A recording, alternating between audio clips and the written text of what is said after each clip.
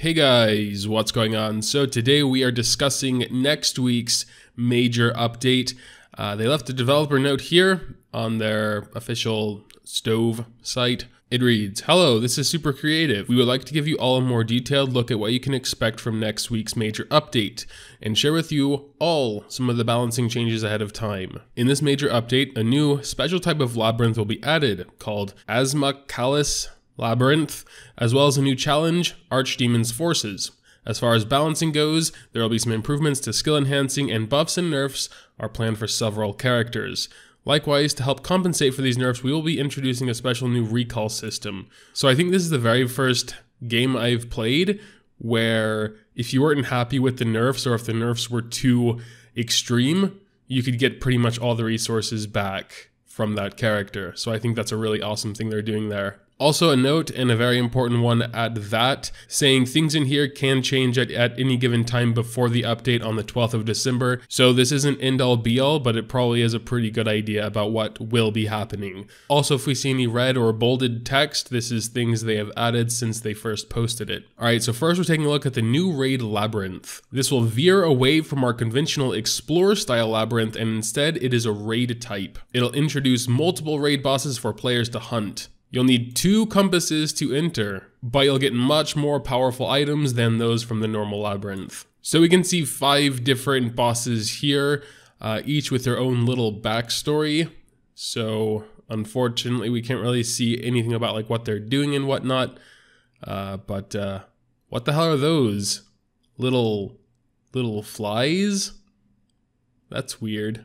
So it looks like there are unique rewards for each boss. They'll take a week to regenerate. Rewards you can get: equipment with new item set effects, items exclusive to raid boss monsters, and galaxy bookmarks. Wow. Oh, but that's cool. It says the raid boss's descriptions, regeneration conditions, and item drop tables will be compiled into a boss journal and supported by additional functions to be made available for the players to confirm before entering the raid labyrinth. So this little paragraph is basically just saying you need to be strategic in using your morale if you want to take more than one raid boss. We also get a new NPC that sells powerful things, also things to help you in the new labyrinth. And it looks like some of those things can only be purchased with the exclusive currency you'll be getting from the royal capital of Asmakalis. We will be getting Hell difficulty 2 weeks after it's released. For now, we'll just have normal difficulty. And it's expected to be the most challenging PvE content in Epic 7. Alright, so that's pretty exciting. Looking forward to that.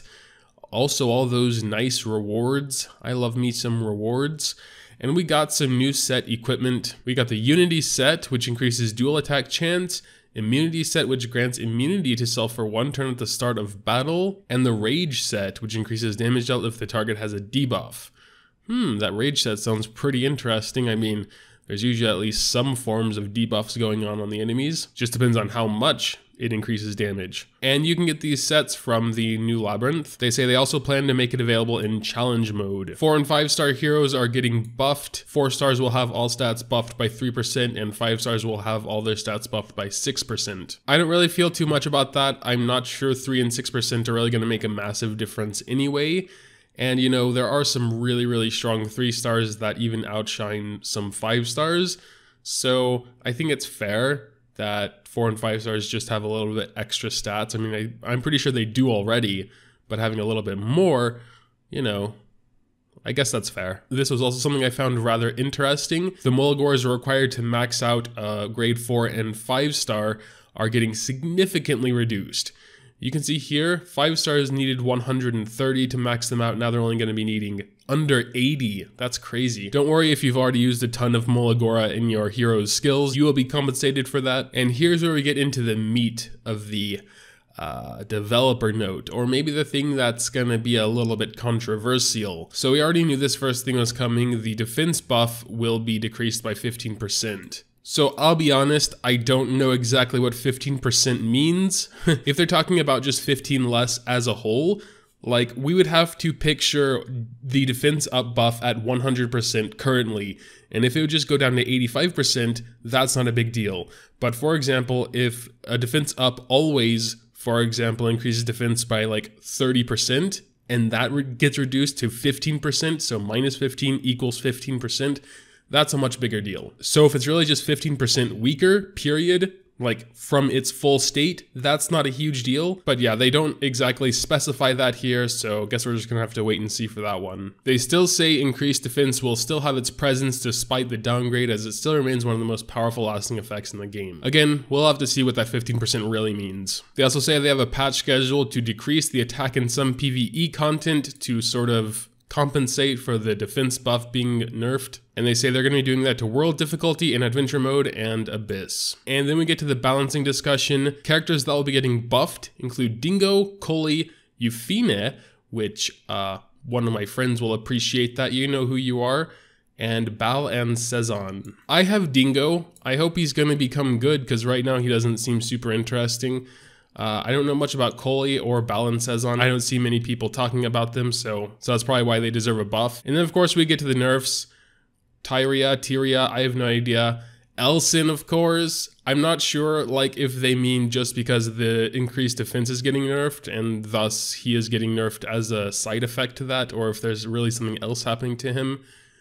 Ricorus, I believe, also has a defense up buff. The Axe God, revered as one of the most op, if not the most op, 3-star in the game.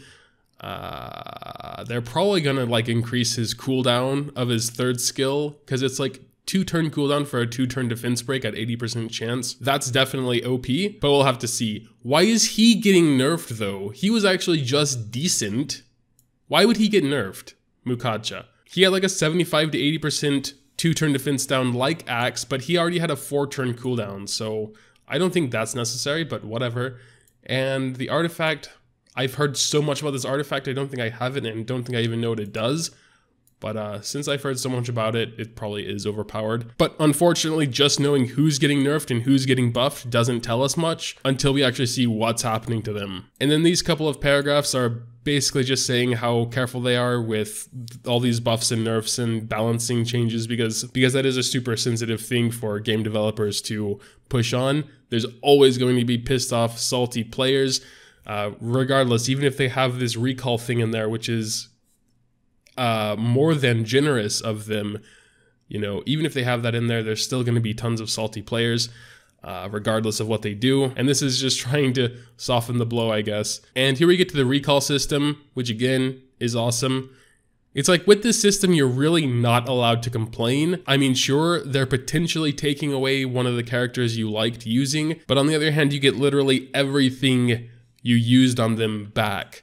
Gold, experience, promotion ingredients, awakening ingredients, Molagora, and catalysts that were used to nurture the character will be returned to your account. Most game companies just buff and nerf without you getting anything, without any option, just deal with it, you know? And I do have to say that in all of my experience seeing tons of different games with their buffs and nerfs, they're never really that significant. There's maybe only been a handful of instances where they actually completely destroyed a character, where they weren't even usable where they were shining in, and they were like usable for something else then, so just like completely destroyed.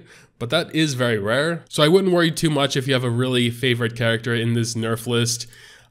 Just wait and see. If you really can't deal with the nerf, then of course you can do the recall, get everything back. So these guys will be available for recall after next week's update. They're also even allowing you to unequip equipment for free for a certain amount of time after the update. So we also got the Archdemon's Forces Challenge, the climax of the story, Eulogy for a Saint, new artifacts, new Moonlight characters, new Moonlight characters. Okay, new specialty changes, as well as a variety of system improvements and bug fixes. Okay, well, in this tiny little, they mentioned a lot of things, but I don't think it actually goes into detail. Like, what are the new Moonlight characters? What's the new specialty changes? A variety of... Okay, yeah, this is just a dev note, so, and again, everything could be changing here, but I thought it was interesting enough to want to discuss it. And of course, I'm going to go over the actual, like, official patch notes when they do drop. But until then, I guess that will pretty much do it. Make sure to tell me what you think about this developer note in the comments down below. Leaving a like if you did happen to enjoy is always greatly appreciated as well. Thanks, as always, for watching, and until next time.